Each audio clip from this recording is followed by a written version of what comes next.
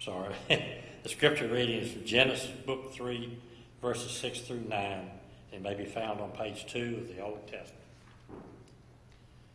So when the woman saw that the tree was good for food, and that it was delight to the eyes, and that the tree was to be desired to make one wise, she took of its fruit and ate.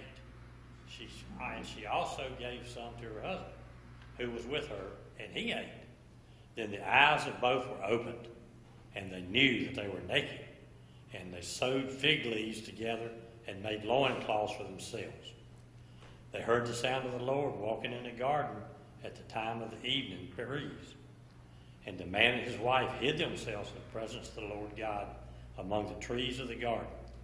But the Lord God called to the man and said to him, "Where are you?" This is the word of God for the people of God. Thanks be to God.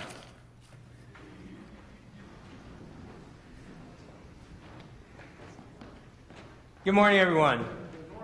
I want to welcome everyone here joining us in worship today as we are gathered to praise and listen to the Word of God. I also want to welcome everyone who are here and our first-time worshipers. We are glad that you're here with us. We would like to continue to connect with you. So if you would kindly fill up a connection card, we will be in touch, and we hope that we will be able to share our story together. I want to welcome everyone who is tuning online. We welcome you wherever you are. We miss you, and we hope that we will get to see you again. And all our members at Raleigh Court Rehabilitation Center, we're praying for your well-being. We're praying that you will be able to continue to focus your eyes onto our Lord. And I wanted to thank everyone who is joining us in worship and also helping us in leading the worship as well. As we are going through a time of exploring how we can answer the question that was asked by God to us. So with that in mind, I want to ask us to join in a time of prayer so we can focus our hearts to our Lord. Let us pray. Lord, we are thankful for this time that we come together, focus our hearts onto you. Open up our eyes, open up our souls and our hands so we can see what you say to us. And as we hear your voice, may we be able to respond with an amen, respond for your mission, and respond to continue to walk with you. May the word of my mouth and the meditation of my heart be worthy in front of you, my Lord, my rock, my Savior, and my everything. And may you be glorified in all that we do. We pray this all in your name, Jesus Christ. Amen. So during the summer, for next 9 weeks, we will go through a sermon series called The Question God Asks Us. And this is based on a book that is written by Trevor Hudson. And the premise of this book is going through the stories of the Bible, especially the familiar stories that we all know, but instead of asking what we want from God, asking what God is asking for us. Because a lot of the times what we do is we tend to go to the Bible as a quick fix. You might all have your favorite Bible verses, and I do have one too, Romans chapter 8, verse 28. I also love Philippians chapter 4, verse 6, 7, and I can go on with all the verses that I like. And those are the verses, yes, in the times of difficulties that I will hold on to. But a lot of the times, by us coming to the Bible in that kind of manner of trying to figure out what God, instead of asking what God asks for us, and trying to figure out how God is going to be with us, and trying to find it as a quick fix for us to continue on our own ways, this book is saying that we might be missing out on something. Because the Bible is not for us to pick and choose on certain verses that we like. The Bible is for us to look into the entirety of who God is, and through that understanding, we are to be in communion with God. So there are times in the Bible that it will be difficult, and those are the parts that we might have to wrestle with and ask, why in the world did God say this? And as we wrestle and as we continue to dive onto the Word, through that effort of us coming into the Word, what happens is that we are able to figure out and find God's ways. So we have to talk about how and the way that we read the Bible. Instead of reading it in a way of picking and choosing what I like and what I want to hear, there's a lot of the times the Bible, we have to come to the Word and really meditate on figuring out what God has to say to us. Therefore, what we need to start with the word of prayer, asking us to go into and asking for the wisdom of God, because the Holy Spirit and the gift of the Holy Spirit also contains a wisdom of belief and wisdom for us to understand what God is saying to us. But that does not happen until we yield unto the Spirit. That's why we ask for the Spirit, and we ask us to open our hearts for us to receive the Spirit and to understand what God is telling us. But also, as we do that, we also need to find a way to chew on to that word. In Joshua chapter 1, God says, meditate on the word day and night. And that word meditate, if you look into the original verse, it is more like chewing on to the word. So the best way to describe it, as Eugene Peterson had done in his book, Eat My Book, he says, the best way to understand that word is if you see your dog chewing on a bone. Right? Chewing and chewing and chewing, and even to a point that bone melts and you lick and he comes and it completely be consumed in her body.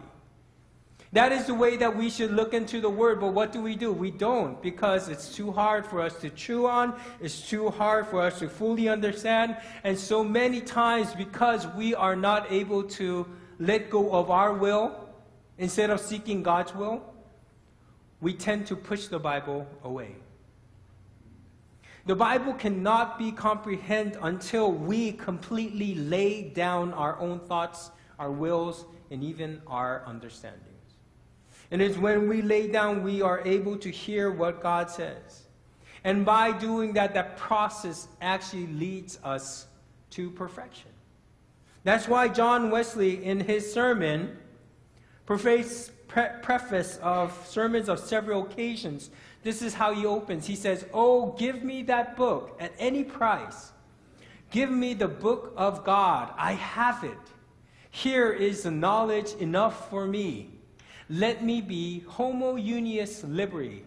What does this mean? A man of one book. Now, I'm not saying that we should all go and burn our other books, but it just shows the weight of how much Wesley puts into the time and the effort of understanding God's words. Like I said, Wesley was a person who would read other books, but he put the weight onto it for him to really understand God's will. He continues on by saying, "Here then I am, far from the busy ways of men." And I keep on going back onto the busy ways of men. Wesley was a person a couple hundred years ago, and he said he was busy. I would laugh at him when he says he was busy. But as a person who was busy, he had to sit down alone. Only God is here in his presence. I read his book. For this end, to find the way to heaven. And also shows how Wesley was all about perfection of faith. "Thou hast said, if any be willing to do thy will, he shall know. I am willing to do your will. Let me know your will."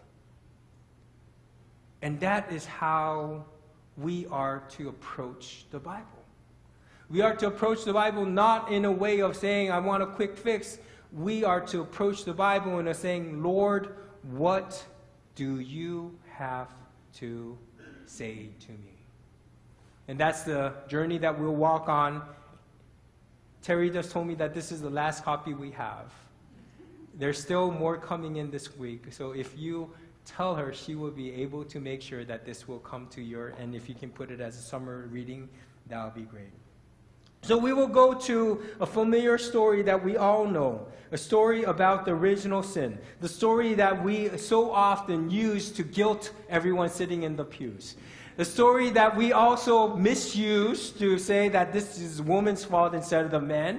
This is a misuse because everyone, the men and the woman, had the same part in this act.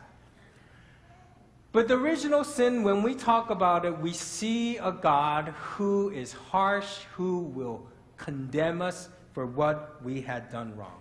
Another thing that we see in the original sin is that we so often use the original sin and we focus onto what we had done. So we focus onto the behaviors. So when you are asked, and when you were actually introduced to the story a couple decades ago, when you were asked to repent all your sins, can I ask how many of you repented of your sin, of your heart, instead of those sins that you had done? A lot of us, it's more about what we had done. Lord, I'm sorry that I did not do this. Sorry that I missed a Sunday. Sorry that I did this. Sorry that I drank. Sorry that I... That was all we had learned. Because our thought of sin and repentance was focused more onto our behaviors. But what happens when we become Christians and we become a little bit mature, that we don't do any stupid things? We still do stupid things, but doesn't come with any kind of consequences than we did before. What happens? We might fall into a trap thinking that we are all good. That actually can carry on a little bit more, saying that as long as I do good in this world, I can compensate and counterbalance all the bad things I've done before. So I don't need to go to church. And that's how we see original sin in this story. But if you go into the story has never been about a behavior. The story was all about the heart. Because God said, if you eat from that tree, you will die.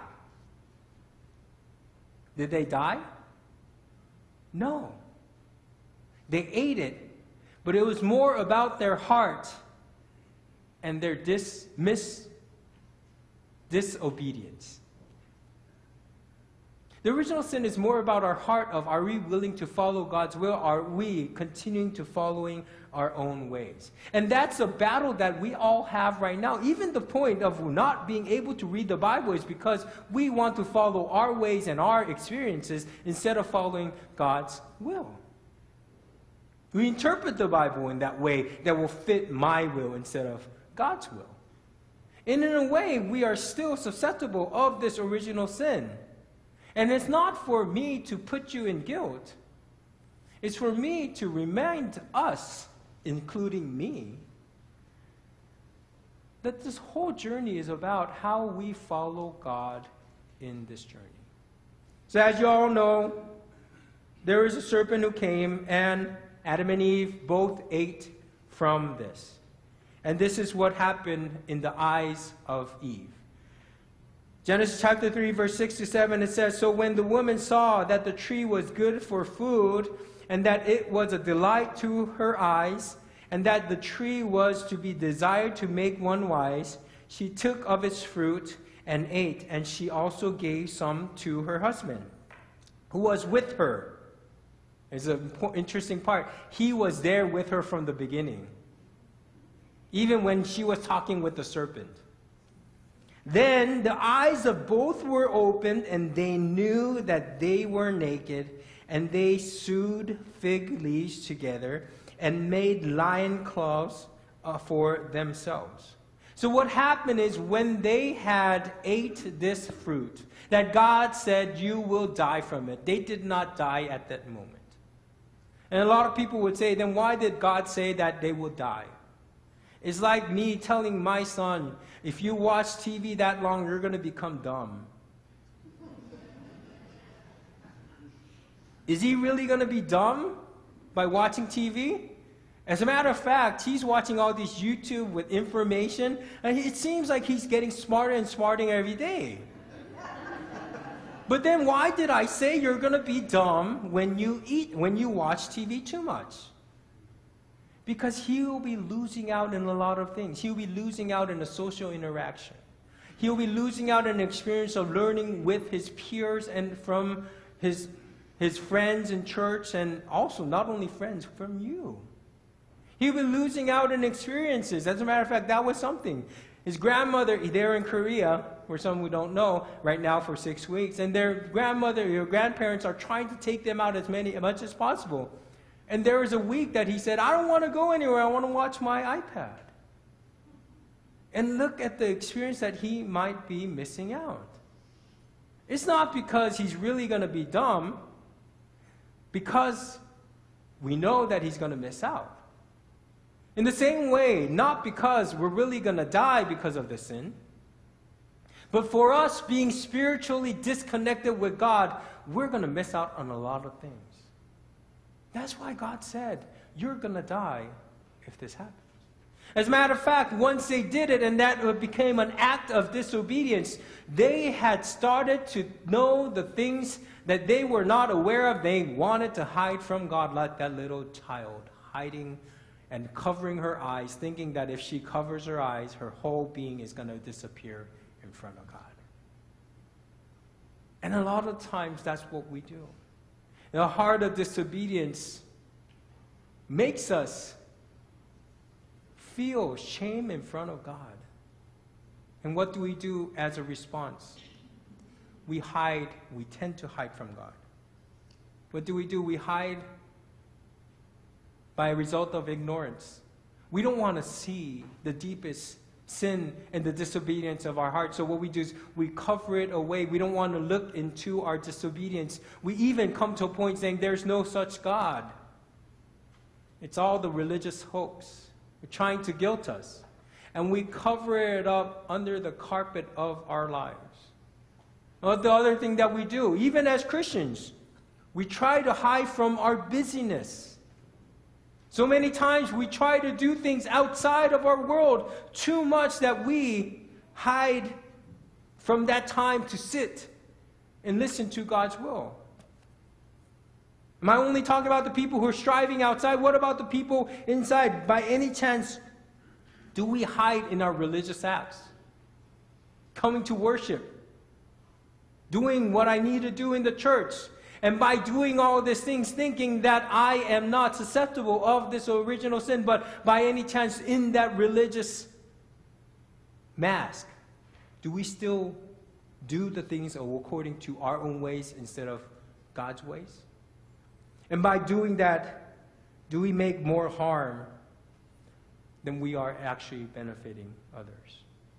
We hide because of our disobedience. But God doesn't want us to hide. God makes a point to search for us. God makes a point for us to be freed from the disobedience and the distance that is created from there. And this is what happens. We see God entering the garden. They heard the sound of the Lord God walking in the garden at the time of the evening breeze. And the man and the wife hid themselves from the presence of the Lord God among the trees of the garden. Let me just stop here for a minute. Did God need to go into the garden again? Let me talk about God, who we believe is almighty and who knows everything. Wouldn't God already know that they had eaten the fruit? Of course, you might ask, then didn't God know that they're going to eat it anyway? Why did God put the tree in? That's another discussion for another sermon. But let me just talk about this. When they ate the fruit, didn't God know about it? Yes or no? I think God knew about it. Then why did God come to the garden? God could have just said, you're done. You're a beta test. You failed. Let me just wipe you up and start new. Wouldn't that happen? Doesn't God have the ability to make that happen? God made a point to come and walk to this garden. Not only that God did it after God had revealed all the disobedience that they had, God actually sew a cloth for them, and God continued to provide for them after this sin. Not only that, God had sent God's Son to the world for them to be reconciled with God. And that's where the Bible continues on, saying, but the Lord God called to the man and said to him, where are you? He said, I heard the sound of you in the garden. This is what Adam says. And I was afraid because I was naked and I hid myself. when we are not fully obedient with God, we tend to hide ourselves. He said, "Who told you that you were naked? Have you eaten from the tree of which I commanded you not to eat?" And we see the God who even knew our disobedience, who is still willing to come and search out for us. It resonates with the story that we hear from Luke chapter 15 of the woman trying to search all her house to find a coin in her house. The coin that it might not be valuable enough. Like for us who recently moved out of the parsonage, when we were cleaning up the parsonage, I literally picked up $1 worth of coins. It was not that valuable. I put it in my pocket. I don't even know if I put it in the piggy bank. It wasn't something that I had made a move to even try to search for that coin that was lying around in the corners of our furniture. But we are valuable enough that God had made a way and sought out for us, searching underneath the cabinets and all the drawers, trying to find us, because it's not about what we had done. It was more about how much God had loved us. And God sought out for us, searching underneath everywhere for us to do this, to experience the presence of God walking. And when God walks, not feeling shamed or guilt anymore, but to be truly immersed in the love and the grace that God has to provide, that God is promising, that God wants us to be in our everlasting kingdom. And the author of this book describes that love of that God searching for us and offering this to us when he says, "When we come before our Creator in simple honesty, there is a response on God's part that helps us to know that we are loved. We are given the knowledge that we are accepted just as we are. As a result, we don't need to pretend so much anymore. Or in other ways, we don't need to hide behind our mask. We can come out from where we have been hiding and start to relate more openly and freely. And that is quite liberating." The garden is a place and also a stage of our relationship where we are in true freedom and relationship with God. So when God was asking Adam and Eve, "Where are you?" the same question can be asked to us. Where am I in that relationship? Where are you in that relationship with God? By any chance, are you still hiding behind ignorance, busyness, or even religion? Or are you able, and are we able to come simply to our Creator and experience that freedom that comes from God in the loving relationship that we can have on earth, which will be a taste of what we're going to have in heaven? That is why we want to invite you to truly meditate and chew onto this question and read the Word in a different perspective to answer what God is asking us. One thing that I didn't share about how Wesley read the Bible is that he always read it with expecting God's revelation to him. But once he had received that revelation, he came to a group of believers and prayed together to verify and continue to discern how that revelation becomes alive in his life. And that's why we're here, to discern and answer that question together. as you ponder on this question, where am I? I pray that together we will find that answer with the help of the Spirit. Let us have a time of prayer.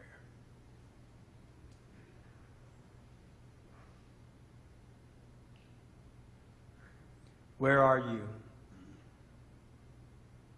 As we hear your voice, as we hear your challenge, and as we hear your question for us, give us the heart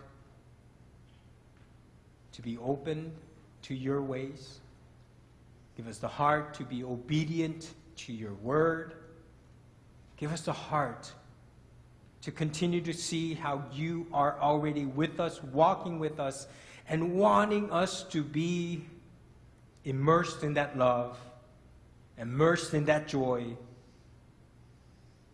of your companionship on this earth until we come to your kingdom.